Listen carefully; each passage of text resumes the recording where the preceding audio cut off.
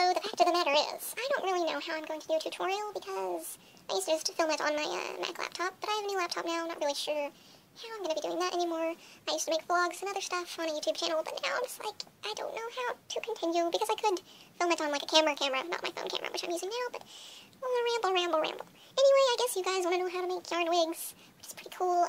They are super easy to style. Like, I'm just using my fingers, and it's just like, hey, look at that sticky, yuppie cockatiel hair. But yes, making wigs is time consuming, let me tell you. Sure, there are a lot of steps. There are not many steps, but you just have to repeat them over and over again. So basically, I'm working on a wig right now. You'll need a weaving cap, which is basically, you can see this, it's kind of like a wig cap, except not really. It's made to fit your head better, and it's adjustable on the end, on the back, and stuff. And so, yeah, it has a mesh, so you can sew hair and stuff into it. So what I use is yarn, and you might ask, how does yarn end up looking like this? Well, it takes a bit of time and effort. Not too much, but it's going to take you a bit of time, let me just say that. So basically, what I do is I cut a piece of yarn into about this length. Depending on where you're placing it, you'll want to cut it longer or shorter. Like in the back, usually a bit shorter, but in the front longer. Depends on what kind of wig you're wanting to make. I wouldn't really suggest doing one that's super long because it would be pretty hard, I would think, to brush out a really long strand of yarn, and it would just take a lot longer. So if you're going to use this method, probably short-haired wigs, I wouldn't go much longer than, like, I don't really know. I haven't made one longer than this. So if you want to try it, go ahead and tell me how it works. For this, you're going to want to have a few things. A straightener. It can be any kind. I have a weird one that has like a little rolly thing. Definitely some scissors to cut the yarn with and trim the hair and stuff. You'll also want to have, let's see, I have it somewhere over the rainbow. I have a better one of these somewhere, but this one is a good example for now. You usually brush animals like cats and stuff with them. But yeah, you'll probably want one of these because it makes brushing the yarn out so much easier. And that's basically what you're going to be doing. You're going to be cutting pieces of yarn and then tying a little knot in the middle and then brushing them out. After that, you're going to straighten the heck out of them and then sew them into your little weaving cap. You will need a weaving cap. I got this one at a store, but you can probably find them online for not that much. So yes! You also likely want something to brush the yarn out on, because, yeah, you're going to be doing a lot of brushing. You don't want to do it on, like, your lap or anything. You'll probably want a old pair of PJs, which is what I use, and my Moirail, she uses a pillow. So, yeah, I would highly suggest getting something to brush it out on, because, especially if you're using one of these things, they have little wire things, and these things can hurt if you brush, like, your skin with them. I've drawn blood, and my friend has drawn blood from using them. So, yeah, be careful when you do this. Also, you're going to probably be using needles, and needles are sharp. Poke yourself. Be careful. Needle, probably some strong thread, I would suggest. I think this is, like, embroidered, actually meant for some sort of embroidery.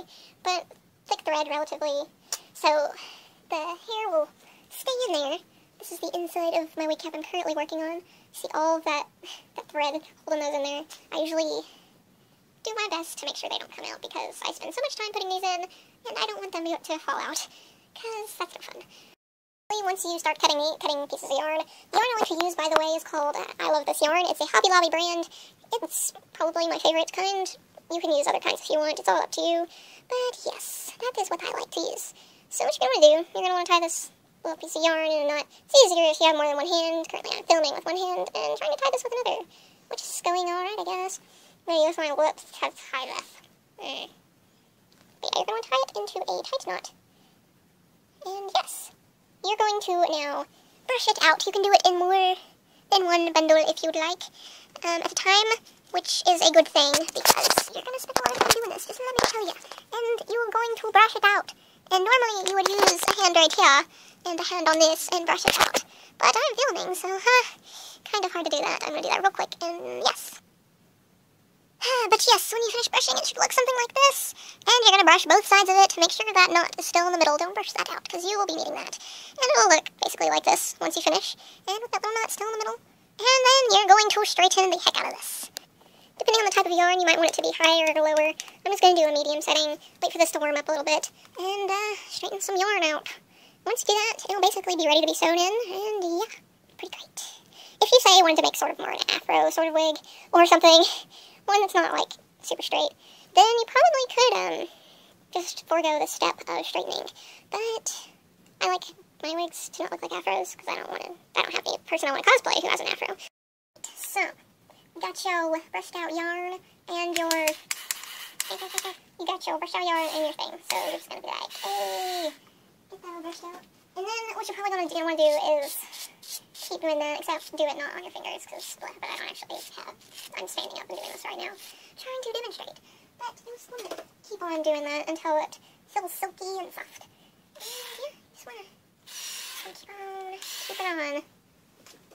Keep brushing. Brush it on the pants, even though it's a bad idea. But yeah, it looks a lot smoother, but you'll just want to keep doing that until it's super, super smooth. Super, super duper smooth. You'll want to trim the edges a bit because it'll have like little tiny flyaway fibers, and you don't really want that because it'll get in your eyes and crap and it's annoying. But yeah, you'll do that to both sides, and then you'll be ready to sew it in your wig cap. I suggest doing these in like bundles, so like cut a bunch of yarn the lengths you need it, tie all the yarn, brush all of it out, and then iron it, and then your next step would be to sew it. So I'm going to do that. You've got your thread, and a needle as well.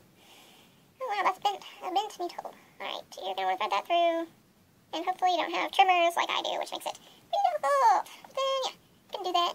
I usually like to do it pretty long because I usually tie in groups of about 30 or more pieces at once.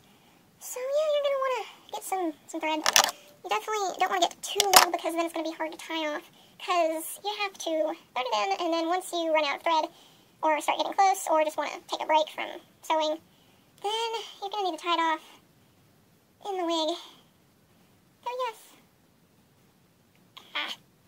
And you're going to want to make sure, I don't know how much you guys know about sewing, but make sure you have a little knot. Little knot.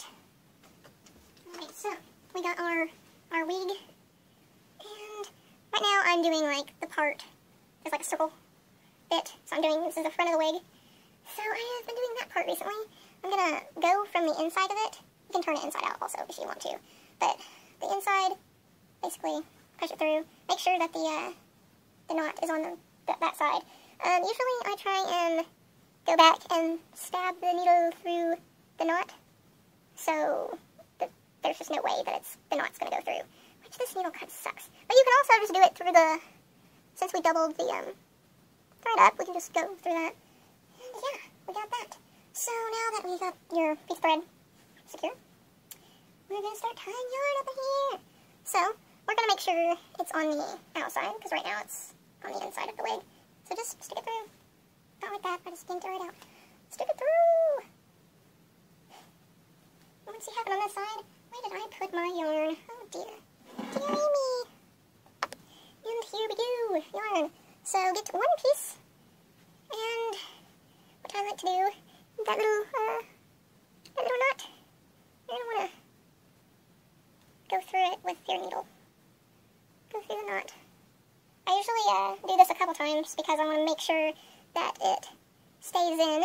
But once you stab that in, then you can just pull it to the edge. And then usually I try and go through the mesh again, and also through the knot, and then just go through it to where it's on the inside. And just pull that thread in.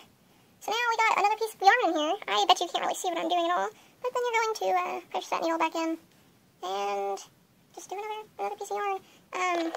Usually I try and make the front the thickest part, and then the sides and the back a little bit thinner, spaced out. You know, if you actually have a wig, you probably know how the wefts go. They usually go in lines. So the first time, this is my first wig I made, the one I'm wearing right now. I didn't know how wigs work. I didn't have a wig, so I was just like, hey, let's just try this. And let me just tell you, the back is way too thick, and the sides gave me the sides were really bad. But I really love this wig, and I learned a lot from it, and I'm hoping the second wig will be so much better. Right now, it doesn't look like much, but hopefully with more time and effort, I will do the thing. This looks so dumb. I look like Solix already. But yes, put on a lot while working on it. You'll probably want to trim it also while you're wearing it as you're working on it. But yeah, brush it out. Brush out that wig. So, and also, if you like marshmallow hair, it feels like your hair is made out of marshmallows. It's easily styled, but also, if you're going to be running around, you're probably going to want to figure out how to work product in this hair. I have not tried putting product in my hair yet, but yeah, that's what you do. You just keep sewing, you keep cutting yarn, you keep tying it, you keep brushing it, and then you straighten it, and then you sew it in, and then it's great.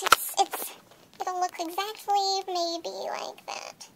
And so definitely you need to brush your wig, because it'll look really dumb when you first put it on, but with a little bit of brushing, it's just like, but yes, basically if you don't have the monies, and you want an anti-grav wig, and you have lots of yarn and time, then I think this is a good route to go. So yeah, I would highly suggest trying it out, and then telling me how it works out for you, because I'm curious. I don't know anyone else who makes wigs this way. Oh yeah, let me know how it goes.